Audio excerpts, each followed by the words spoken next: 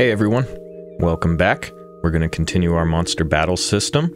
In this video, we're going to step back from the battle logic, which we did last time, and look at step 3, which is initialize the battle components. We skipped this last time because we needed to set up actually the battle logic first before we go into the initialize battle components, because there was some stuff that we needed to put together.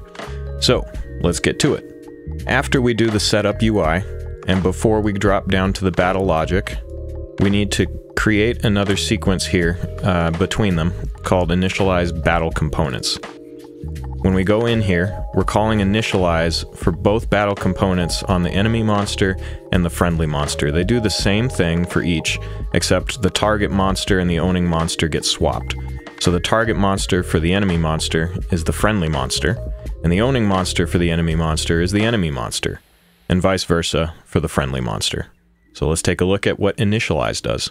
Alright, we're on a custom event here. This is on our BP battle component, and it takes in a target monster and an owning monster, both BP monster references, and the game mode battle, which is a reference to the BP game mode battle.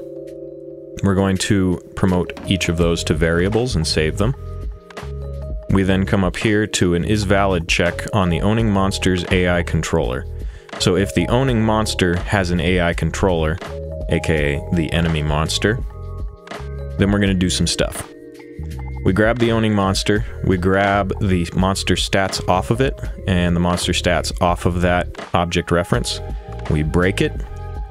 We're going to check if it's owned, and if it's not owned, we're going to go up to true. Currently, the Boolean owned just means, is it the player's owned monster? This doesn't have anything to do with, have we caught that monster before? Is it owned by an enemy player, like Pokemon? We don't have that logic in place. Owned just means, is it the player's monster? If it is not the player's monster, and it's true, we come up here to AI selectability, followed by an AI-enabled print string, and we're going to bind an event to the game mode battle's next turn. You can see here in the previous video we created this event dispatcher on the game mode called next turn, and that's where we're using it now. We're going to bind to this next turn another custom event called AI selectability. This custom event is what we're calling right here as well. When it's called, we're going to set a timer for 1.5 seconds. This timer calls another event. This event is called AI run turn. Out of run turn, we're going to a branch.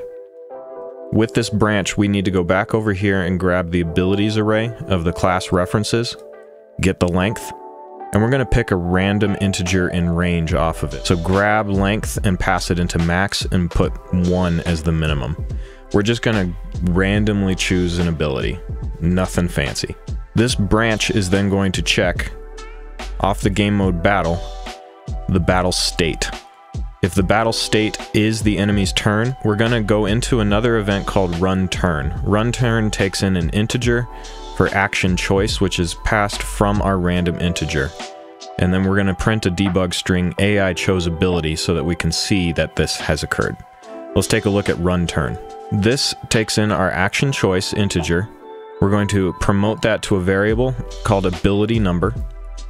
We're going to start the turn, which is down here. We'll go into that in a second.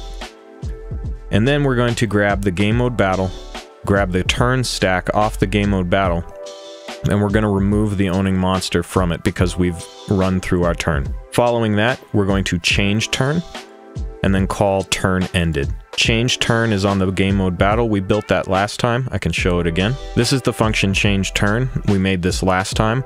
It just swaps the player turn for the enemy turn and the enemy turn for the player turn.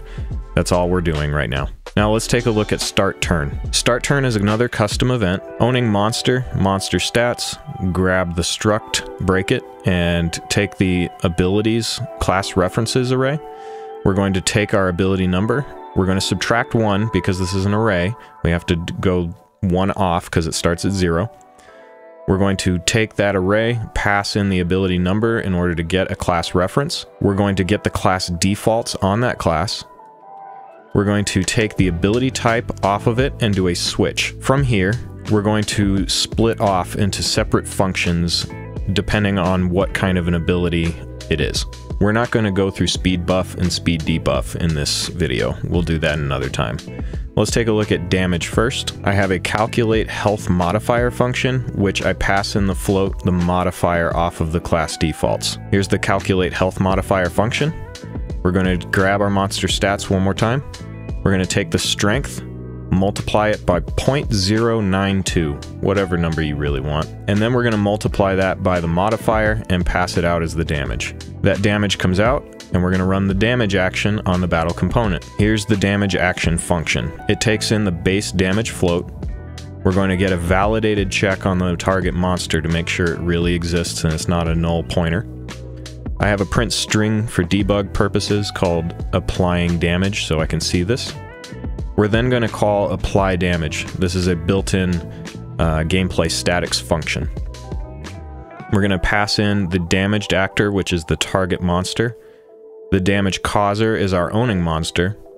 And damage type class is not used yet. I haven't done anything, but I did drag off of this and I promoted it to a variable just in case we do something in the future with that. Once the damage has been applied, we're going to grab our game mode battle, the battle widget off of it, the UI battle text off the battle widget, the battle text off of the battle text, and then we're going to set text. We're going to format text, pass that in, and we're going to do name is attacking, and name is going to come from the owning monster, its stats, the monster name, pass that in. That's how we run the damage action. Health is pretty much similar, except what we're doing is we're just multiplying by a -1 so that the damage is inverted and we're applying a negative damage, so we're healing. Health modifier, exactly the same. You can change the float here to whatever you want again. And run healing action takes in the base damage, and it is also identical. Base damage goes into an applying damage, but because it's negative, we're healing. And then I just have a different text over here that says name healed itself. Over on the BP monster, in order for the damage and the healing to actually take place, we have to implement event any damage. Any damage, I've got a debug string here, and I print out just any damage called. We're going to take the damage, we're going to get the monster stats, break it, grab health, we'll illuminate the little tube right here. We're going to take the health and minus the damage from it, and we're going to truncate that float, take the return value, pass it into a clamp, the value. Minimum is 0, maximum is going to be our monster stats max health. Pass that in. Next, we need to save everything in the struct, but modify the current health. So we're going to take the monster stats and this time set the struct, pass every single thing from the previous struct to the new struct, and then pass the clamped integer return value, pass that into the monster stats health. And that way, when we do event any damage, we don't lose any of the stats previously, but we're modifying the health. And when the damage is negative, we're subtracting a negative value, so we're going to be adding health.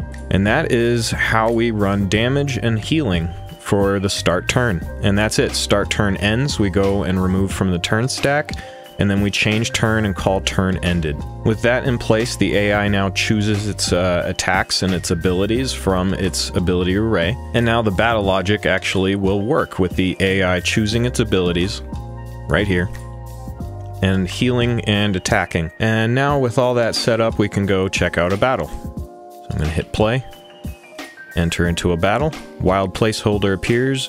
It appears to be our turn first. Choose an action. I know ability 1 is damage. I've attacked. There's a pause. A speed debuff was applied. We didn't do that in this video though. Mr. Smiles attacked. See, and some health chiseled away. Now it's our turn. I'm going to heal. Rufus healed itself. New round. Whose turn is it first? Mr. Smiles. Mr. Smiles healed himself.